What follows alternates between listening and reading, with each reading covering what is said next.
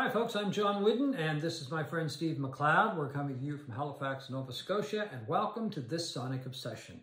Tonight we're going to do part 3 of our look at the Beatles documentary put together by film director Peter Jackson, Get Back, because it is part 3 of the documentary airing tonight. So we're going to give you our thoughts on part 3, but we're also going to give you a kind of a roundup of what we thought of the whole documentary, all 3 parts. Really looking forward to the one tonight, though. Looking forward to more things happening at Apple Studios. They have moved to Apple Studios, and of course, really looking forward to the concert on the rooftop, which I think is probably how the show will end, or how the documentary will end. You would think. I would think. But don't spoil it for them. I don't know. I'm just guessing. I'm just guessing. And that's kind of been a lot of fun when it comes to this documentary. Yeah, so we will watch the show, the episode. It is 2 hours and 18 minutes long. Something like that, yeah. The shortest of the 3, and we will see you on the other side. Great.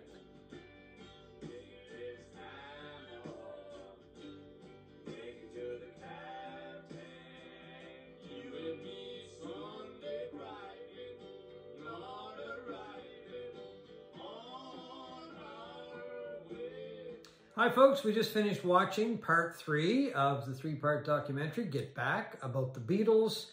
I thought it was the best episode of the 3-part series. Absolutely.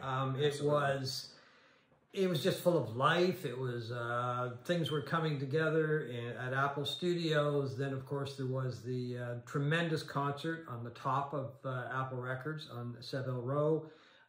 There was the interaction with the people on the street, not so much not with the Beatles, of course, but with the film crew. There was the police going into they had 10 cameras, didn't they say 10 cameras set up. Everywhere, in buildings across the street, on the roof, on the street, talking to people, and yeah, it was just tremendous. Yeah. It was incredible. I wish I'd been there, but obviously I wasn't. But I just found that the show itself, though,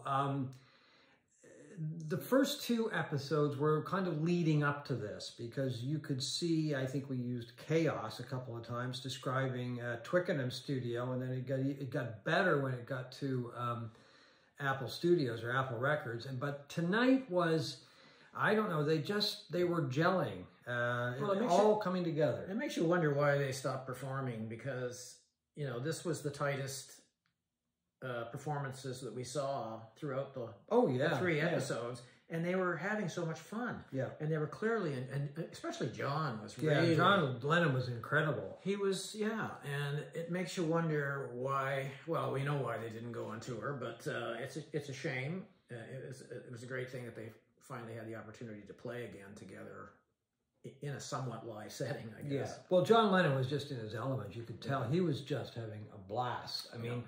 I think John would have liked it because they were up on the roof. They shouldn't have been up on the roof. But it was something different that that would have appealed to him. Right. I mean, he was a nonconformist. He would have loved it, and he was just in his element. He was just having a blast.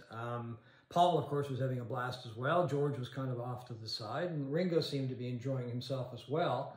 But, I mean, the music was incredible. The people on the street were loving it. Not everyone. There was a couple of characters who looked like they were Michael Palin and Drag from Monty Python. From Monty Python. Who were, kind of... Yeah, they were a little negative about it. But overall, I mean, there were a few older people who were quite complimentary and who seemed to really enjoy the music.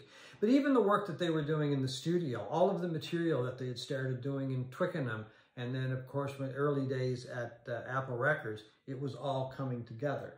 I don't know if that's how they worked or not when they were recording. I mean, all those other albums they did before that. But it was, that was the amazing thing to me, because you have these incredible EMI Abbey Road recordings and with George Martin there, and you always had in your mind's eye, it was very regimented and very. But this was like a mess. Chaos. It was a mess, even at at the Apple Record Studio. At cables and wires and people, kids. Oh yeah, there was little Heather McCarthy. Linda Eastman's daughter. Yeah, Heather, who couldn't have been more than 5 or 6, and she talking about cats, and John Lennon teasing her about cats and that kind of thing. It was cute. I mean. they were a family. I mean, they really were a big family, but they were coming together in the studio, and it was just a real treat to watch all of the material that they'd started off at Twickenham finally coming together. Well, it saved the series for me. Oh, me too. Yeah. I mean, I really didn't enjoy much of the first episode, except for that bit about the Abbey Road moment, or the Let It Be moment, where Paul was playing in the background, and there were a few really captivating moments. But I just found the mayhem of Twickenham to be just really distracting and kind of depressing, and made me feel like I can understand now why I don't really care for the Let It Be album all that much. See, we disagree on that one. I like the album because and I really enjoyed watching it all come together. I mean, that to me was the incredible thing. But I'm going to step out on a limb and say the previous albums, they probably had a lot of work done before they went into the studio. And then when they were in the studio, they had George Martin guiding them. Well, this is the thing, and then this is the real takeaway from this final episode was Martin was back. Yeah. And he was a very calming presence, and you could see him suggesting things that really made a difference again in their cohesion. I mean, at one point, Lennon is listening to George Martin, and he's listening to him. Yeah. Whereas before he was sort of dismissing his production and all this stuff. He said a lot of silly things in his life, Lennon, and I think that was that was one of them about dissing George Martin at this point and all that. But it really brought it all together. It ended on such a high point during these 3 episodes with the concert, and just how everybody was exultant after. Yeah. Well, I think it also showed that the Beatles were just like such a big part of the fabric of England at the time. Yeah. I mean, almost everybody knew that it was the Beatles that were performing on the roof. The world. The world. I mean, we all knew who they were. I mean, they were the biggest thing in the world. And but they would ask people who was performing, and most people, it was the Beatles. I mean, they knew. And even though these songs had not been performed before. So and they couldn't see them. Right. They couldn't actually see the performers on the roof. But there was one interesting thing in the third part. I think I know what you're going to say. John Lennon going to meet Alan Klein. The group going to meet Alan Klein, because Lennon had met him before, I think, for dinner. Yeah. And Lennon... it really put an ominous feel to the whole episode. Yes, it did. And I kind of wish they had explored that more, but anyway, they didn't. And Lennon's comment was about Klein, he's fantastic.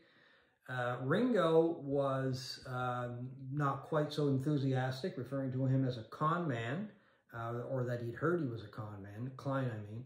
So anyway, I think... Well, the other thing about that was that they showed McCartney, and McCartney was sitting there, and he kind of lifted his eyebrow, and that ended up being the really divisive thing that kind of, I think. Well, that's what I've always read for years, is that it was the relationship that the other 3 formed with Klein, and Paul didn't want anything. Didn't want anything to do with it, so that's why Paul just took off. So that was a really nice inclusion in this, because it wasn't more than a minute or so in the film, but sort of the storm cloud was hanging over it. You knew that was kind of a foretelling of what was to come. Yeah, and then it got back into something very positive again with them in the studio and then up on the roof. I thought that was a tremendous performance. They did some of the numbers twice, but it was just incredible. I mean... Well, it reminded you of what a great live band they were. Well, and how many hours and years they played together in live settings, and when the chips were down, they could still deliver it. Yeah, and they did, big time. So what were your takeaways from the whole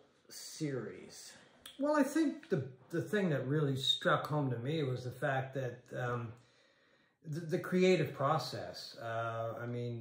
As I said, I have a feeling that most of the albums that they did before that, they had a very good idea of what they were doing, song-wise, production-wise, that kind of thing, before they went into the studio. Right. This was kind of just thrown together. Mm-hmm. They just wanted to do something very basic and kind of start from scratch. And they sure did. And they sure did. And I'm wondering, I'm watching the first episode and then into the second episode, I'm thinking to myself, well, how are they going to pull this off? Like, really, how are they going to pull it off? But because they were just so good and so talented and so creative, and willing to listen to each other as the show went on and as the time period went on, they were able to bring it together. Yeah, I mean, I know Let It Be is not one of the great Beatle albums. I think it's a very good album.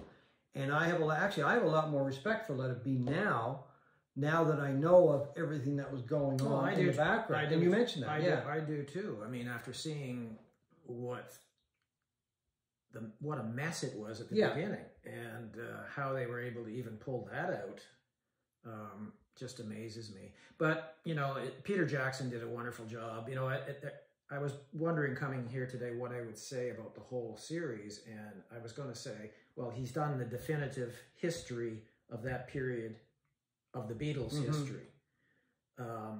But was it great entertainment? And I wasn't sure, because I found a lot of it tedious. It was tedious in times, sure. But that last episode salvaged it for me. Is it great entertainment in the sense that you would go back to it and watch it, you know, time and time again? No way. I'll probably watch it again.